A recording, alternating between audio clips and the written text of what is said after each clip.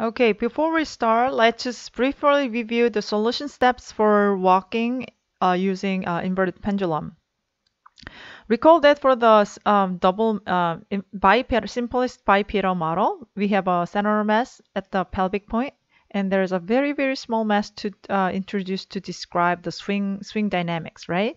So we have two variables, like a step variable, theta and phi. So equations of motion for simplest bipedal model is like inverted pendulum equations of motion for the stance leg, and just regular pendulum equations of motion for the swing leg. And for swing leg, since this is attached to the pelvic point, their acceleration behave as excitations, right? And then note that those are walking down through the slope. Those slope is taking the role for the external forces. And then we take the integral of the equations of motion up to the point where collision occurs, which has a same leg, like a same leg configuration, symmetric configuration for the stance leg angle theta and phi. And at impact, during the impact, we apply the angular impulse momentum relationship to transfer the before collision information into after collision information. And then new stance phase start. So after that, we just repeat these procedures until we obtain the limit cycle, the fixed point. And once we find the fixed point, we check the stability by checking the eigenvalues of the Jacobian. So again, that are the procedures. And then let's see how those are changed with the spring leg. Now, the spring leg, we only have a single mass. Okay, but single mass, different from the inverted pendulum, those x and y's are not dependent. Okay, since even though your theta is defined, your L may vary, so you should have x and y, the two variables to describe the position of center of mass. Okay, so you have a two variable for the single mass. And again, here the gravity was the force source for the pendulum motion, but here you have a spring forces that'll apply the force for the mass motion. So the main difference for the inverted pendulum model versus the SLIP model is you have a spring force as a force source.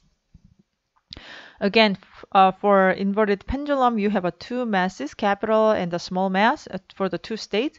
But these two states for the SLIP model is only for a single mass at the pelvic point. Okay, now for the inverted pendulum model, you integrate it up to the collision point where theta equals to phi. But here, there is a predefined touchdown leg configuration. So touchdown angle alpha here is predefined, and at that point the double support occurs. So there is a different condition for collision. The main difference here is for the impact for the rigid pendulum, you can't really solve it because usually the collision involves the energy dissipation by the damping components, right? So even though those impulsive force profiles are given, you have to know what are the damping or collision loss, the friction loss involved for that collision moment. So without describing the details, we only focus on the right before collision and right after collision. That's what we have done for the inverted pendulum procedures. But for the spring, there is no energy dissipation. There's no so as far as you know the force, you will figure that out the motion. So there is a continuous leg compression occurs, and no, it's not an impact problem. So you can just solve the dynamics continuously. Okay, so since there are continuous dynamics, those double support phase are now solved in a finite duration, as opposed to the rigid leg. Rigid leg, we assume that instantaneous double support phase. That's the biggest difference between the two. And again, the double support stops when the trailing leg reaches to its natural length L0, L naught. Okay, so there are different conditions for the double to single support and collision problems. So these are the main differences. But up to that, after that, finding the repeated solution using the fixed point and check the stabilities are all very similar. Okay, now let's see how we can obtain the equations of motion. The very first thing is we are going to define the kinematics, as I said in the previous slides. The coordinate is I'm going to set it as a ground contact point here, similar to the inverted pendulum. Again, here, instead of having just only theta value, we have to define the state value L because L varies again as well as theta. So your x and y will be described by the L sine theta, L cosine theta, and its time derivative for the velocity will be obtained like this, and additional term about the L dot term. Okay, since L dot is now not a constant, it's the case for the inverted pendulum. So your velocity term has a little bit more complicated compared to the inverted pendulum. Same for the acceleration. So you have 4 acceleration components about theta double dot and L theta dot square, which is centripetal acceleration, and newly introduced L double dot term, and this L dot theta dot Coriolis acceleration term. Okay, and we could also express it as a Jacobian, like a 2x2 matrix with the L dot theta dot state derivative, J theta dot, and your acceleration is going to be J theta double dot plus J dot theta dot. Okay, so with this initial condition, the next step is maybe the spring will be stretched, because we know that for the walking, the center of mass will be moves up and down, right? And then a few moments later, the spring then is going to be compressed again. So at a certain point, collision occurs. So the double support is initiated. Where? When the predefined L naught and alpha has been reached. So your y1, the height, is going to be matching with L naught sine alpha. There is where the double support started. And since your stance leg with the additional resistive force now is going to extend it instead of compression. And for your leading leg, it's going to start compress from the natural length to a certain value. To describe this new stance leg, well, additional stance leg or leading leg, I'm going to set another reference frame at the another ground contact point here. So it's going to be L2 theta 2, the newly introduced state variable, okay, extra state variable. So to describe the motion during the double support, do we need then 4 state variables like a theta 1, L1, theta 2, L2? Well, not really. Note that when you actually hit the ground for the leading leg, there is a step length that's been determined, right? So your L1 prime is meaning the L1 value at the moment of double support initiation, and theta prime as well. So it's gonna be step length defined by L1 prime sine theta 1 prime plus predefined L naught sine alpha, right? And that doesn't change during the double support phase. Those contact point doesn't change, which means your theta 1, L1s are a function is the function of theta 2 and L2. So that's what we call the kinematic constraints of double support phase. So when you describe the x2, the center of mass in terms of new coordinate, which is x2 and y2, that's going to be also expressed by the x1 and y1. So those variables are dependent with each other. So once you figure that out, L1 and theta 1, the other one is determined. Okay, so that's the kinematics involved for the SLIP model.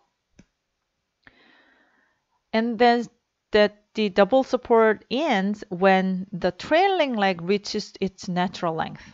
Okay, so when it reaches the natural length, the new single stance phase started.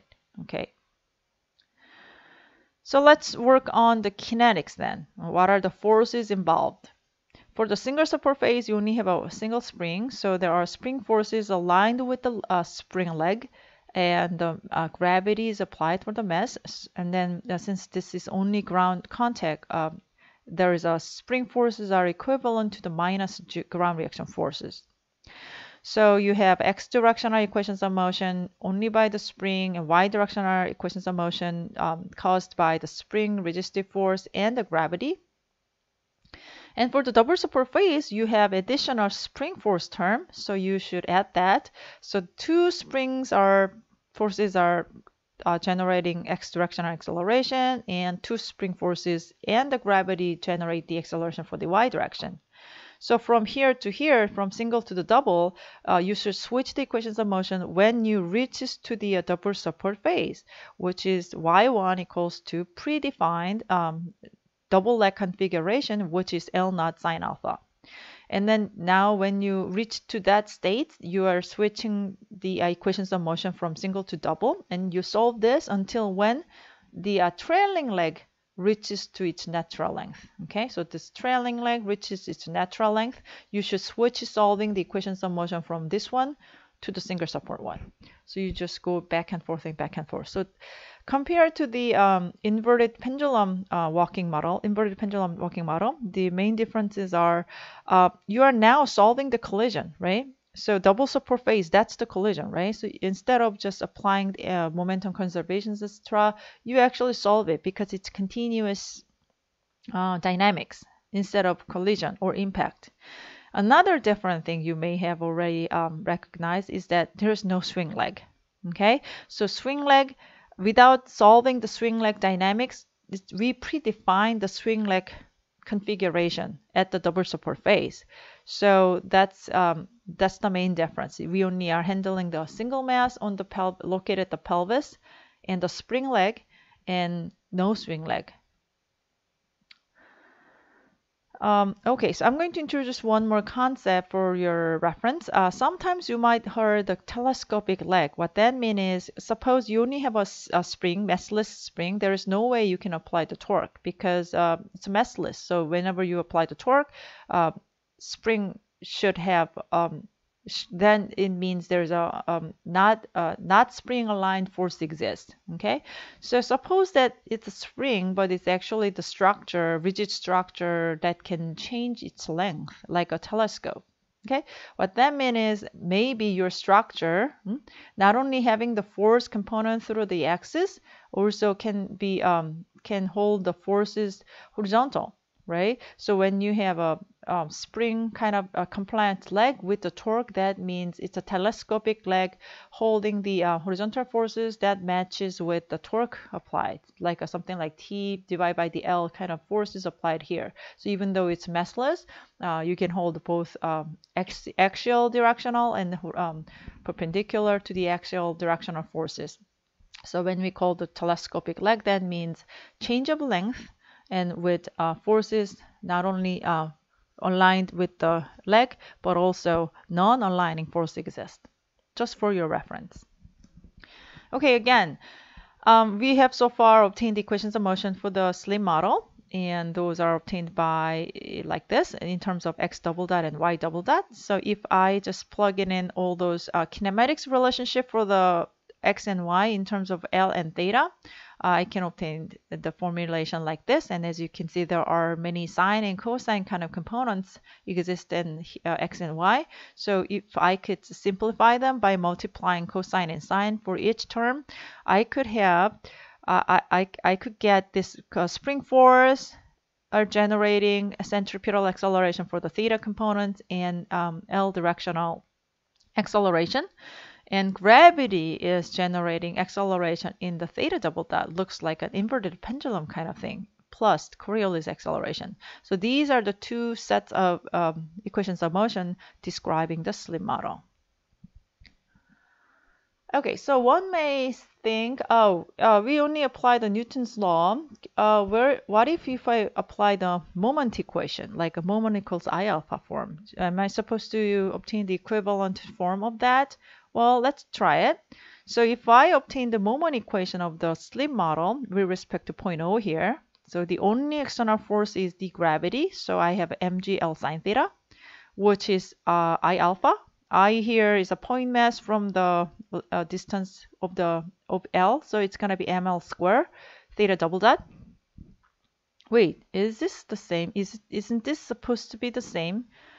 Well, this one has ml theta dot plus Coriolis acceleration, but this one doesn't. Which one goes wrong? Well, note that when we talk about F equals ma, moment equals I alpha, that means your moment of inertia and mass are constant. Original form of Newton's law is F equals the time rate of a linear momentum moment equals the time rate of angular momentum. So if I just follow that definition, angular momentum change, then I'm going to take the derivative of ml squared and theta dot. And since your L is not going to be constant anymore, it changes the length, you will have a time derivative for the derivative term for the L, as well as time derivative term for the theta dot. So that's what I have, Coriolis acceleration and angular acceleration term here. So this one is equivalent to the one that I obtained from Newton's law. Okay? Okay, now someone may think, well, instead of applying the Newton's law, I might get the equations of motion using Lagrange's equation. Of course, you can do it. So generalized coordinate is now theta and L. Your kinetic energy is going to be L theta dot square plus L dot square. Your potential energy, not only the gravitational potential energy, you also have spring potential energy. So you plug that into the formula. What you can get is two sets of equations of motions about L double dot in centripetal acceleration and theta double dot in Coriolis acceleration, which is equivalent to the equations what you obtained from Newton's law. Okay, if I review the solutions steps for the slip, we have equations of motion for the single and double support phase. Again, those alpha and L naught is predefined. So you have equations for the single support and double support separately, and just switch it back and forth, single and double, depending on the leg length. So if